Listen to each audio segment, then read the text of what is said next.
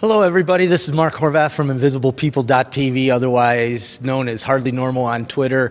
And first, I need to thank Gary and Pepsi. I'm truly honored to be selected for this, and I want to thank all of you for even thinking about me. Well, InvisiblePeople.tv, some people think it's a video blog, but it's really not. It's a conversation. It's a conversation that has affected real change around the country. Housing programs have been started. Feeding programs have been started. Homeless kids that didn't have shoes now have shoes. One farmer donated 40 acres of land because of last summer's tour where they're planting food to feed low-income families, and so on and so on. And I can keep on telling you these conversations or these great things that are happening. We have a perfect storm coming. 7 million people were laid off last year. We're going to start seeing the effects of that. And we all see homeless people. We see that guy on the street corner with the cardboard sign, and they're the very visible homeless, but they're not the real story of homeless. The fastest growing demographic in homelessness is young children. HUD, urban planning, housing urban planning and development in 2008 released it in suburbia, 56% increase in two-parent family homelessness.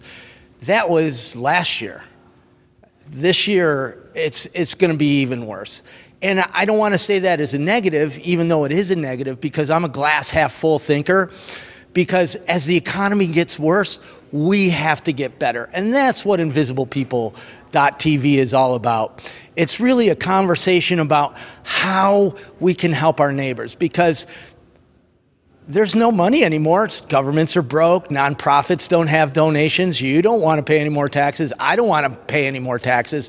So we need to start just thinking about how we take care of each other. In a way, get back to depression ethics, if you will.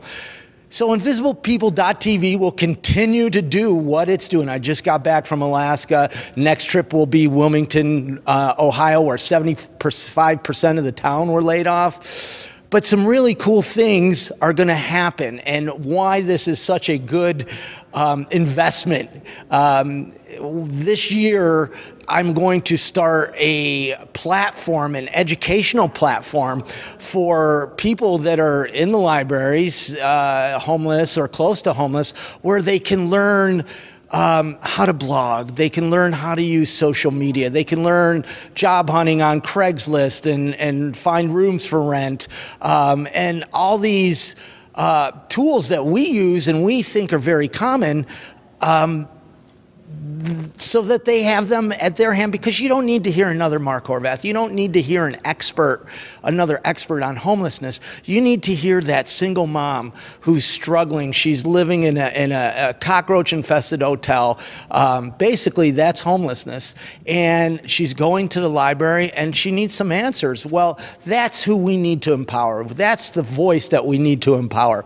So the money from this grant will go to continue what we're already doing. We're impacting change all around the country and increase the educational aspect of not only homeless services and the public, but homeless people themselves to affect even more change. So thank you very much for thinking about me.